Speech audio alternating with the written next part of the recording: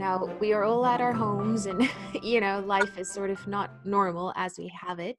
But are there still some of the preventative measures that we can do now, regardless if we're pregnant or not? This is just for everybody.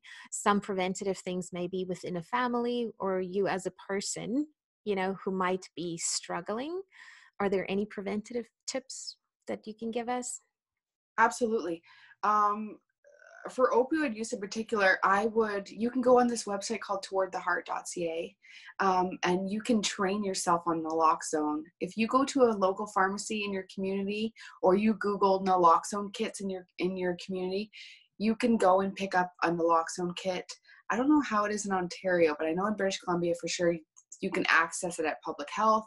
There's lots of options for that. So train yourself on that. People always say to me, I'm not hanging around anyone who uses heroin or opioids. And I said, well, have you ever been around anybody who's had a surgery and has been prescribed pain pills? And they say yes. And I said, because there's a probability as well for somebody to forget they took a pain pill and take an extra one too close to the time and have an adverse reaction to it. I've seen it. It happens all the time. So yes. So if you can train yourself or access that, that is a gift to not only your family, but your community. I have one in my house, in my car, in my purse. And I know how to respond to an overdose if I see one. And so that's cool. I like that idea. The other conversation, you might be around people who aren't using opioids because naloxone will only respond to an opioid overdose. If you're just around your family and there's any kind of substance use, whether problematic or extremely mild or moderate, I would just really work at changing the narrative around how you address people who are working with, who are using or working with people with substances, like just when you're around the dinner table, because lots of the shame and guilt is around how people who use are addressed or referred to as, junkies is a common word, and those terms are extremely degrading. They also take away from the fullness of a human being that happens to be coping with an addiction at this point in time, which would be the more sound way to address somebody. I mean, that's a long thing, but just like work at calling those people out and saying, no, that's a very derogatory term. That's not how we refer to that. Did you ever think of how somebody gets there? How somebody gets to the point where imagine the amount of pain someone has to have to neglect their job, taking a shower, taking care of themselves, their kids. Imagine how that story happens, because nobody's waking up and saying, let me sabotage my whole life with addiction. That's not a real thing. And so I think just reminding people that addiction comes from pain, lots of it, and people are doing the best they can, and some people don't have the tools. So just keep bringing up that compassion. There's lots of literature on the impact of stigma and judgment, and lots of people who want to seek help don't, because they're so scared of being called those names. And so when you look at it from that perspective, even mothers who are in the wine culture have begun to notice problematic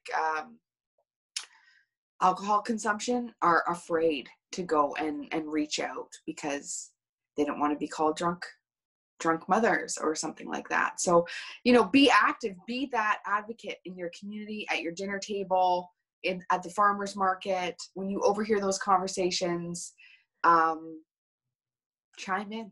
I encourage you to chime in, and that's easier said than done too. But I have made a habit of chiming in. I love that. And I always think the universe sends people who do chime in more of those cases. Just, it's like, okay.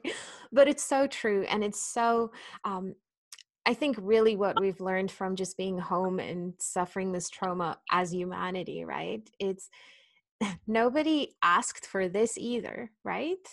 And when even, and like you said in the beginning, it's not Christine's story or Jade's story. It's like everybody's stories, but our stories do matter. And when I went through my psychological therapy, she said, because I was mugged, and she said, well, do you blame a rape victim for being raped? I'm like, no, but I blamed myself for what happened to me. So like you said, it's such a complex issue.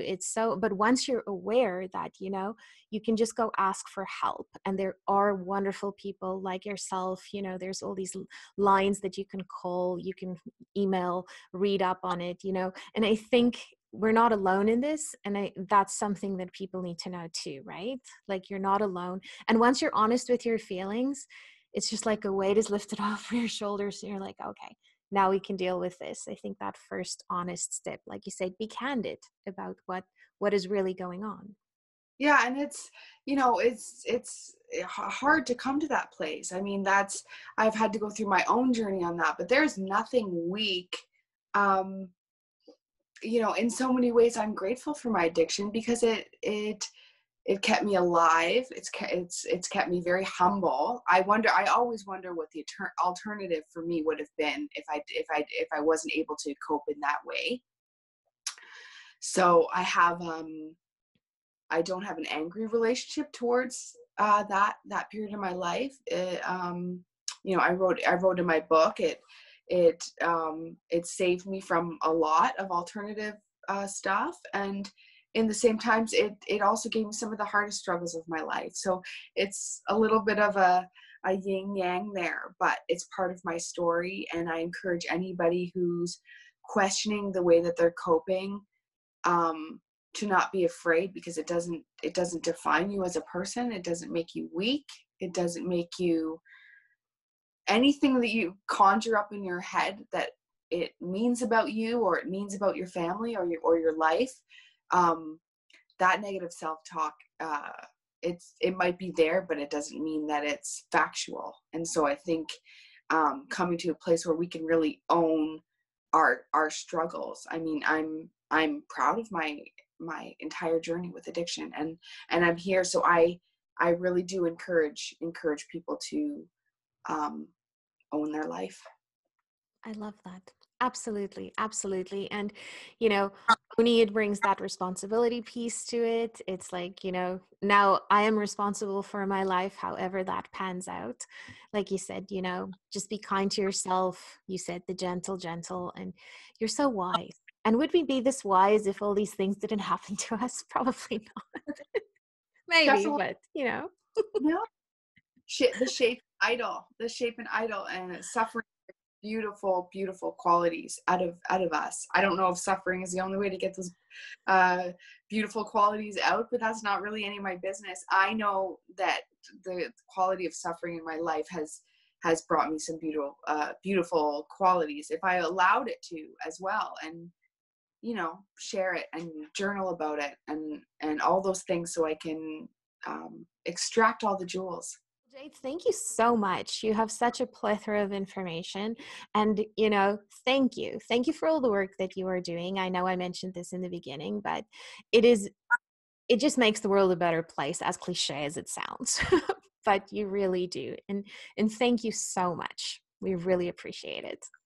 Thanks for having me. I appreciate the platform and the space and the time, for you to hold space for me to share this stuff. It's really important conversations, and meaningful ones, profound ones, life-changing. So anytime that I can show up in this way, I want to 1,000%.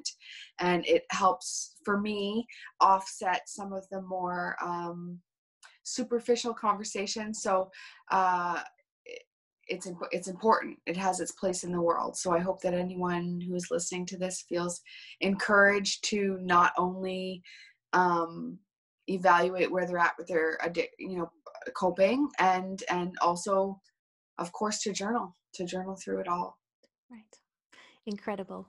Thank you. And what I'll do is I will put in the links below, I'll put some of the, like you mentioned, towards the heart.ca, and I'll find some other links for people, like if you are struggling, and how you can support that way as well. So we'll include that in the description.